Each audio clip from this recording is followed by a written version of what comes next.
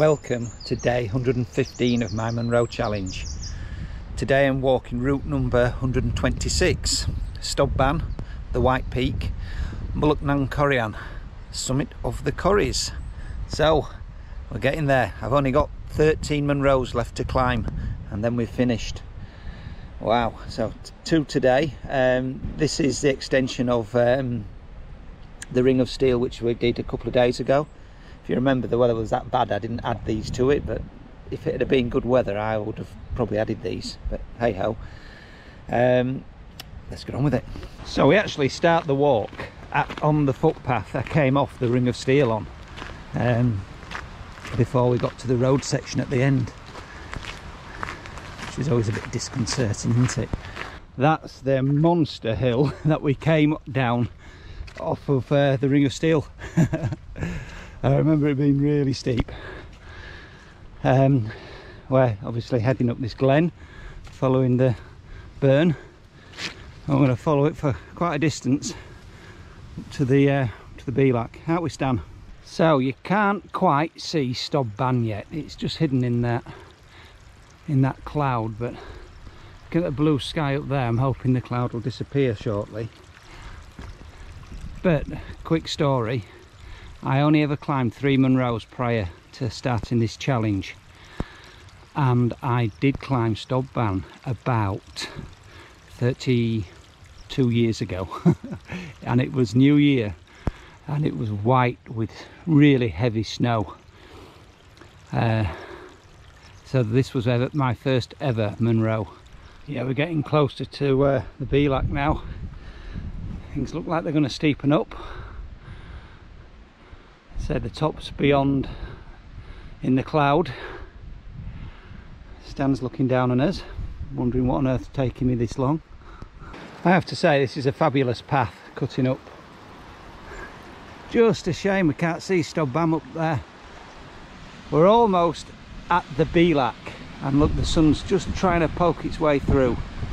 So hopefully we might get a view. Oh, a fabulous view looking down Glen Nevis. I can see the path zigzagging off from the Ring of Steel there. Can you see? Just about make it out. So if you remember, I was going to come back off that's the last top of the Ring of Steel up there, and I was going to come back here and join these two to it a couple of days ago, but the weather was that bad I decided I won't get a view. So it's just cleared Ben Chalach. That's the last one on the Ring of Steel. That's what it looks like.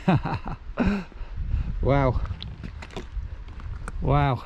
Hopefully Stob will clear when we get up there. I've got Stan up there looking down at us again. I'm coming. So Ben Nevis is in cloud. The Ring of Steel is about to be in cloud. And here we go, Stob is in cloud.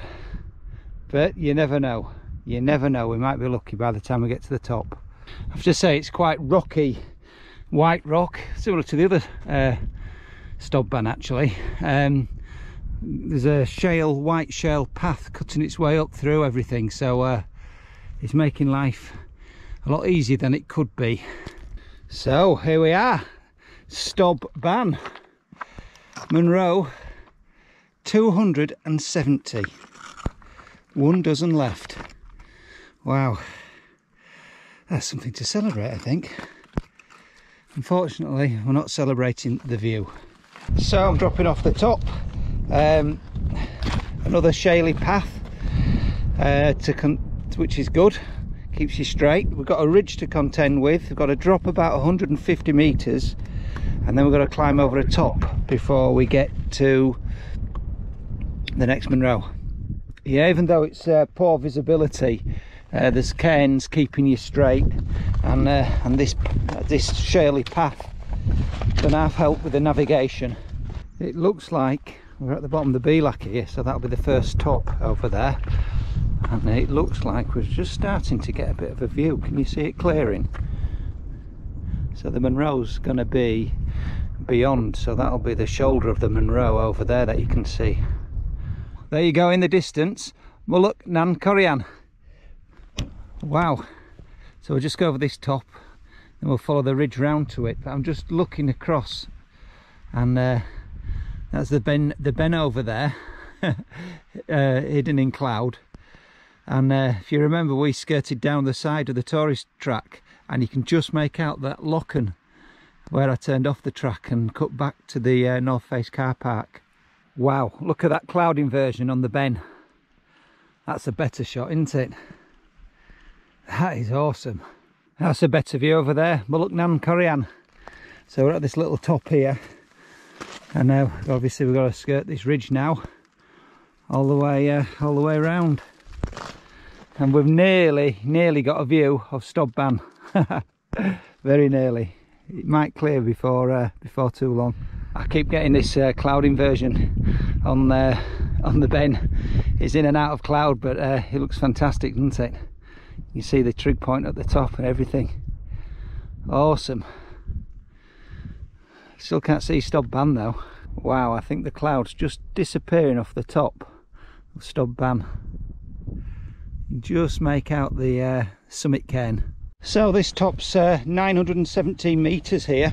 It's not a Munros, just a top. You can see there's hardly a drop to the Munros, which is just covered in cloud at the minute, but it keeps clearing. Wow.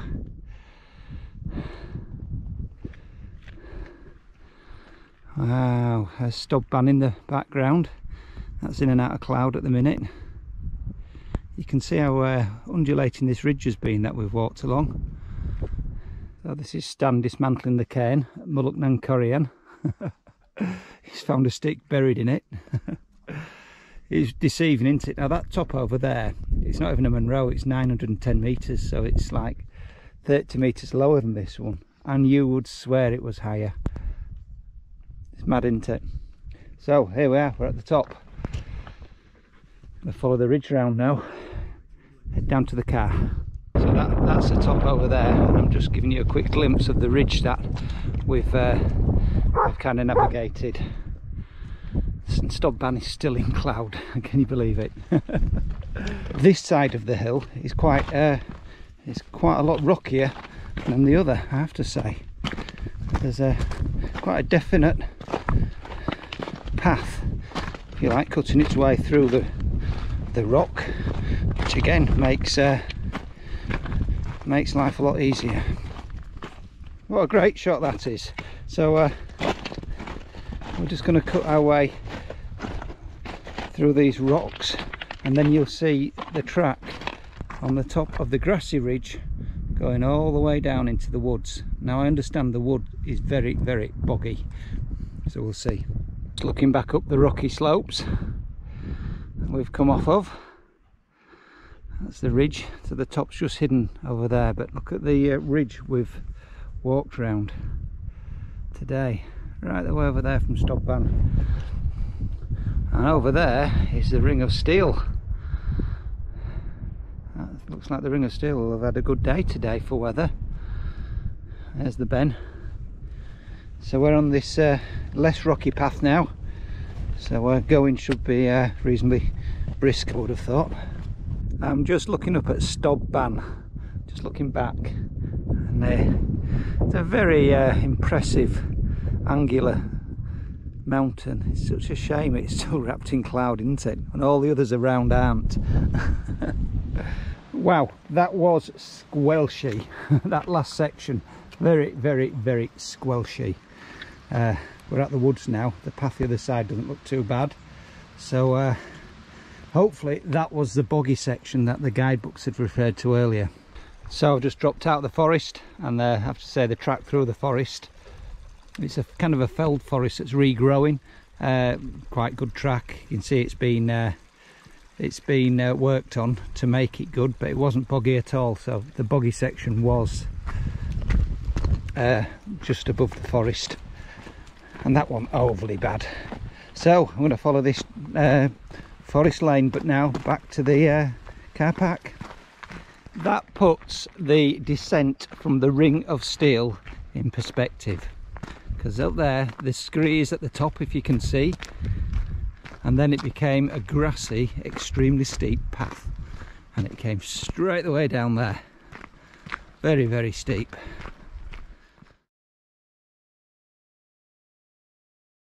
Hi, welcome to day 115 of my Munros challenge.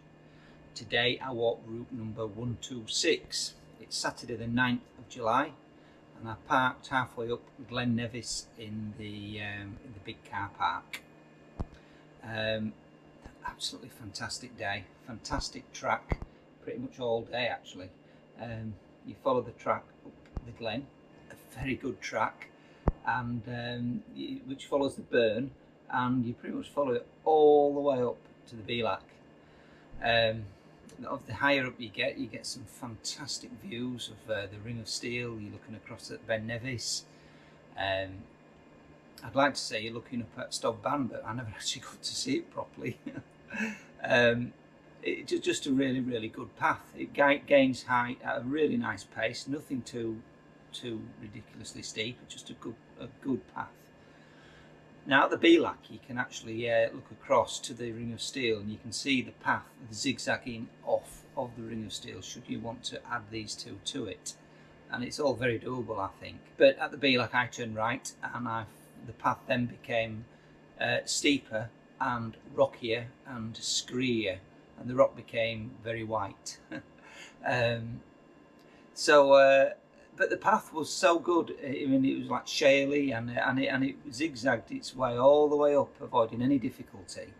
And before you knew it, you're at the top of Stob. Unfortunately, I was in cloud, so I then started the ridge walk. So obviously you've got to drop off of Stob, and again, really good path, zigzagging through the various bits of scree and boulders, very shaly path onto the ridge.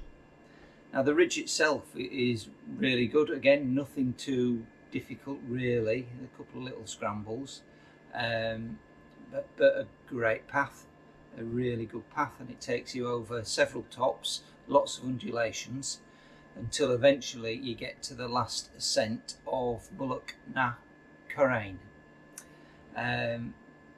which is rather grassy actually, compared to what you've been on. So it's a very, very grassy ascent until you get pretty much to the last throws of it, where it becomes a little bit rockier, but not much really. Massive cairn, and again some fabulous views. You're looking right round the ridge that you've just walked. You should be able to see Stob on a clear day. You're looking across at the Ben, and the Ring of Steel.